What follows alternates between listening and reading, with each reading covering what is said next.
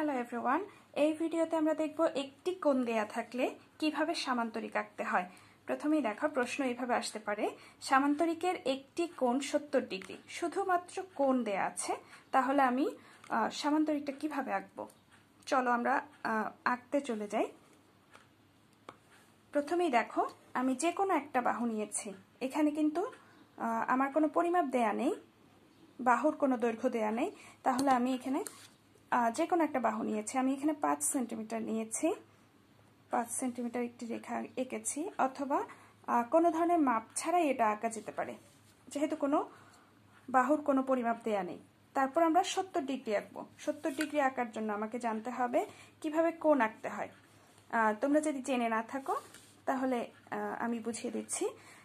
এখানে দেখো, এই বিন্দুতে আমি এই যে সার্কেলটা আছে, এই যে ক্রস বিন্দুটা আছে, সেটা এই বি বিন্দুতে বসিয়ে দিব। এখানে বসাচ্ছি, দেখো বি বিন্দুতে আমি বসিয়েছি। তারপরে এই লাইনটা ঠিক করে নিব যে বিসি লাইনের সাথে এই যে চাঁদার কালো দাগটা মিলেছে কিনা সেটা দেখব। এটা মিলে গেলে আমরা এখন, আমার প্রয়োজন হচ্ছে 70 ডিগ্রি, তাহলে 70 ডিগ্রি কোথায় আছে সেটা খুঁজে বের করব। এখানে দেখো 0, 10, 20 এভাবে করে এই যে 70 ডিগ্রি আছে, আমি 70 ডিগ্রি বরাবর দাগ দিয়েছি, একটা বিন্দু দিয়েছি। দেওয়ার পর এটাকে স্কেল দিয়ে যোগ করে দিয়েছি।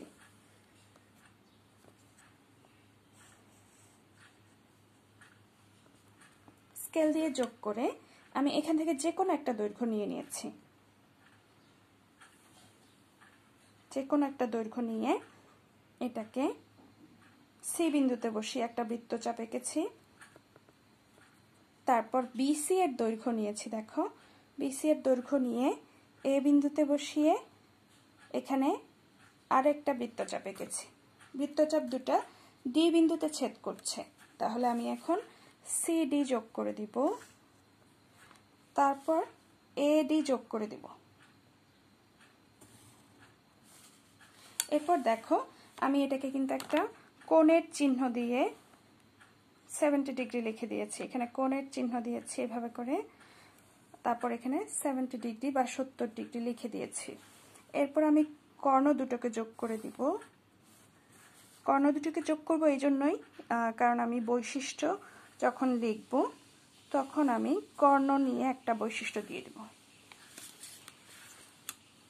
ওকে, আমাদের সামান্তরিক আঁকা হয়ে গেল। এখন দেখো, আমি চিত্রের একটা বর্ণনা দিচ্ছি। চিত্রে এ বি সি ডি একটি সামান্তরিক, এবং বাহুর দৈর্ঘ্য যেহেতু দেয়া নেই সেটা আমি বর্ণনা দিব না, শুধু লিখব যার বি সমান ডি সমান 70 ডিগ্রি।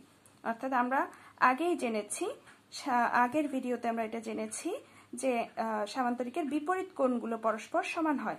এটার বিপরীত কোণ হচ্ছে ডি। তাহলে দেখো, বি যেহেতু 70 ডিগ্রি আমরা এঁকে নিয়েছি, তাহলে এই কোণটাও 70 ডিগ্রি হবে।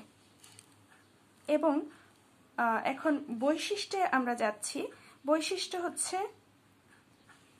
বৈশিষ্ট্য আমি এখানে লিখে দেইনি, বৈশিষ্ট্য আমাদের আগের তিনটাই থাকবে। আগের ভিডিওটা একটু দেখে নিলে তোমরা বৈশিষ্ট্যগুলো পেয়ে যাবে। ধন্যবাদ সবাইকে, এবং আমার চ্যানেলটি সাবস্ক্রাইব করবে।